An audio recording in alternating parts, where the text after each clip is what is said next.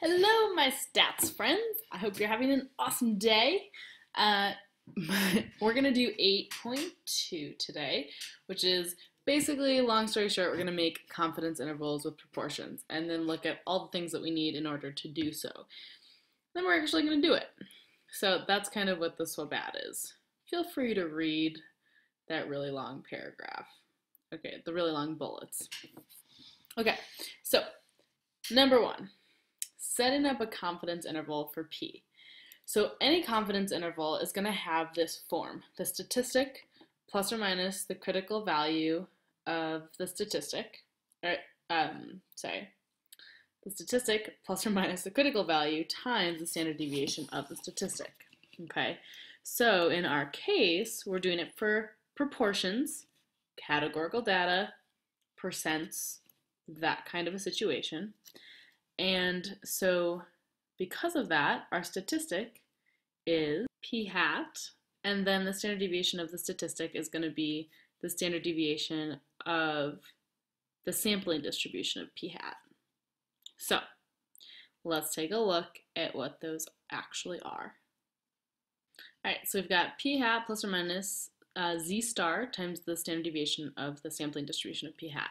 Okay, z star is our critical value for proportions, and that is fixed as soon as you know what confidence level you want. So if I want a 95% confidence level, my z star is going to come from that information, and I'll show you what that actually means a little bit later when we actually calculate it. But basically, you're going to be going to the z-score table and looking for a specific z-score that corresponds to the confidence level that you want. Okay, and then your sigma sub p hat, that comes from the formula for the standard deviation of the sampling distribution of p hat. So I'll write that down for you as well. Okay, look familiar, right? Standard deviation of the sampling distribution of p hat is square root of p times 1 minus p over n. That's from chapter 7. Okay, the problem is when we're using a confidence interval, we rarely actually know what p is. So unfortunately, we can't actually get the standard deviation most of the time.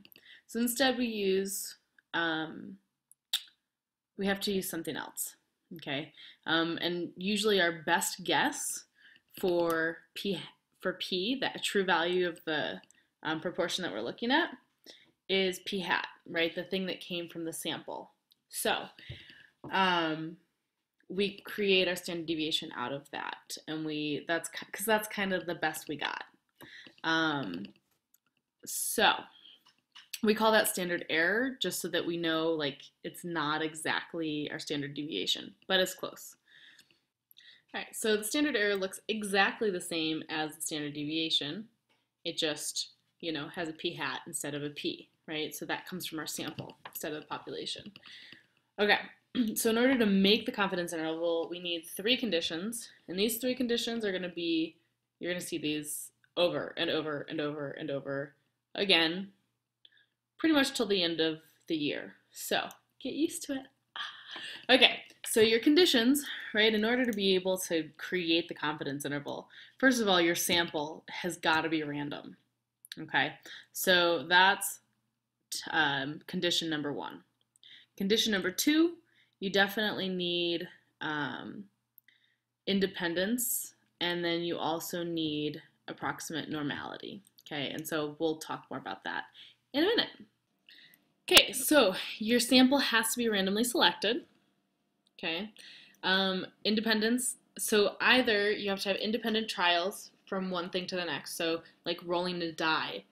Each roll is independent of the previous one. Okay, so you could do, that might be the scenario, or if you're sampling, which is usually the case, sampling without replacement, you have to have a smaller sample size than 10% of the population, so that it's not making a huge dent in, like, every time you take out a sample of a certain size, you're not changing the proportions of the population much. So you can still claim independence. And then last is normality, and same check as in last chapter. So n times p and n times 1 minus p have to be greater than or equal to 10. The only problem is, yet again, we don't actually know what p is. So instead of checking p, n times p and n times 1 minus p, we have to check n times p hat and n times 1 minus p hat. Okay? Cool. All right, so we're going to actually do an example that I'm totally curious about. So say you wanted to figure out how many literally laugh out loud funny pictures there were of cats on Google Images. Some of them are hysterical and you will literally laugh out loud. Some of them are like kind of funny and you just kind of giggle a little bit. And then some you're just like, that was really awkward and uncomfortable. So what I did is I took a random sample from Google Images. There happened to be 38 in this sample, so n is 38. And I found the proportion, I circled the ones that made me laugh out loud. And if you can't see them, you should Google it because they're funny. And I laughed. I think my favorite one's the packing one because the cat's covered in packing peanuts. I think the monorail cow was really funny too. It totally looks like a monorail. So crazy. Anyway, there are some funny ones. So, anywho, I found 1, 2, 3, 4, 5, 6, 7, 8, 9, 10 out of 38 that I thought were, that I actually laughed out loud when I saw them the first time. Okay, so that's our sample. 10 out of 38, which means p hat is 10 out of 38. We don't know what the true proportion is, right? Because I would have to look at every single possible cat picture on Google, and that would be insane. You would not go to sleep, ever. I think there's millions of them. Anyways, so we're just taking a little sample. 10 out of 38 I laughed at. Cool. So here's the deal. Since we don't actually know what p is, our best guess for p to start out is 0.26, right? 10 out of 38, because that's what I observed in my sample. It would be silly to guess 0.3 because that's not a number that I've found in my sample, so that'd be kind of silly.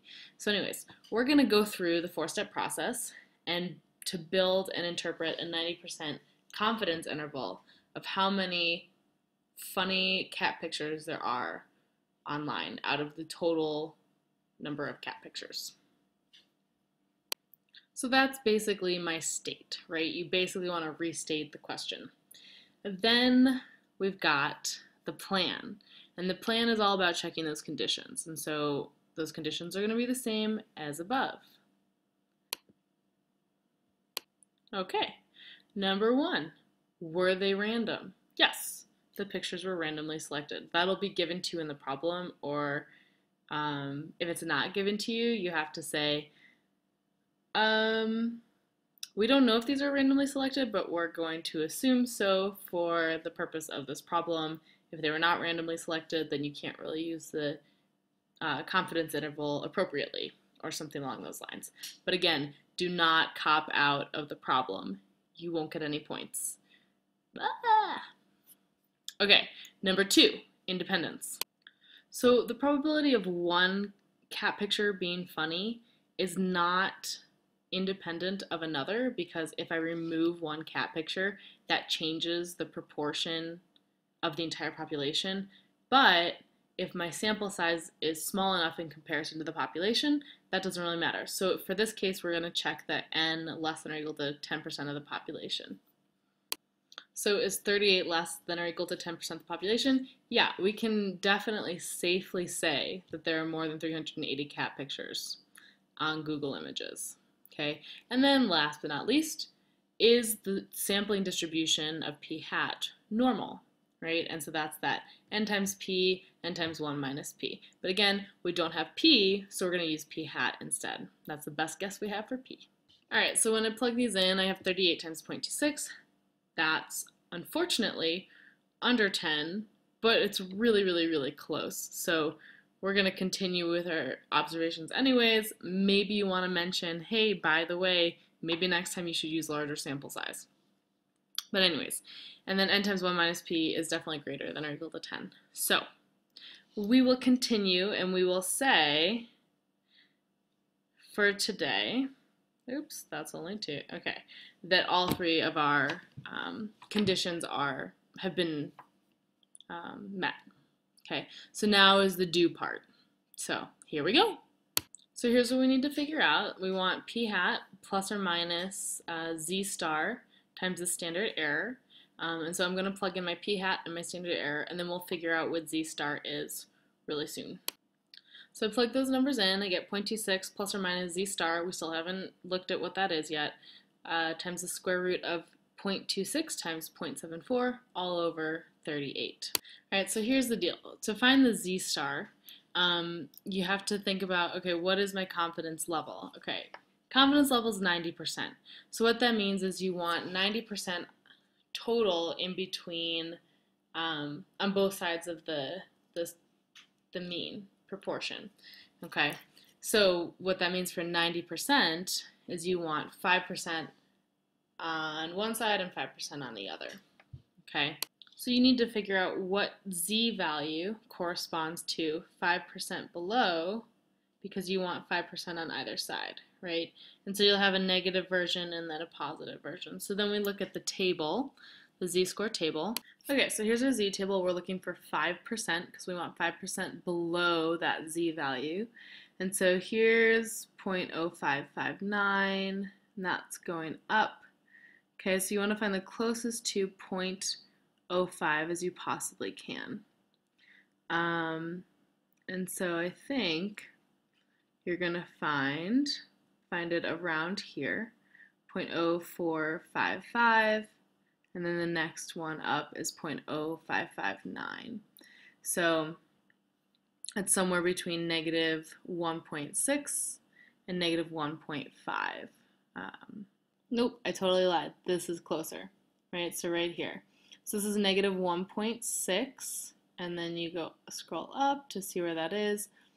Negative 1.645-ish.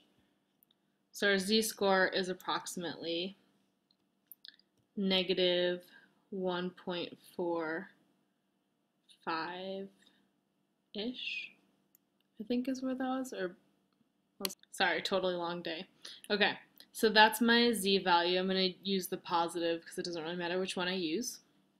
And then I plug that into my confidence interval to figure out what values I'm 90% confident that the true value of the proportion of Google images of cats, funny cats, lies between. So let's go ahead and plug those numbers in. Alright, so plugging everything in, we get the interval between 0.1429 and 0.3771.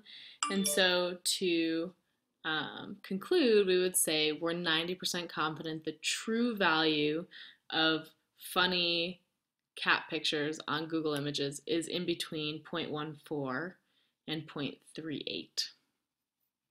Alright, last example. Imagine you want a 90% margin of error of only plus or minus 5%. So that's this piece here. We want this to be only 0.05, 5%. So we want to know what size sample do you need to get this. And so you're still using your z-star for the 90% from the previous problem, and then you want to essentially plug in everything except n and solve algebraically for what n would need to be. Alright, so here's my setup. My z-star is 1.645, which we got from the previous problem from the z-score table, and then my standard error is 0.26 times 0.74 over n, to square root of that. We want that to equal 0.05. So now we just solve algebraically for what n would have to be.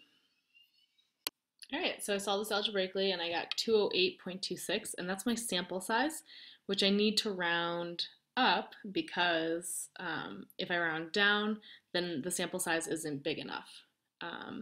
So I'm going to say n has to be at least 209 in order for the confidence interval with a standard error of only 0.05. Okay, really fast. This is how you do it on the graphing calculator. You go to Stat, calc, you do tests, and then you do 1 proportion z interval. Plug in all your data, get your calculate, and confidence interval.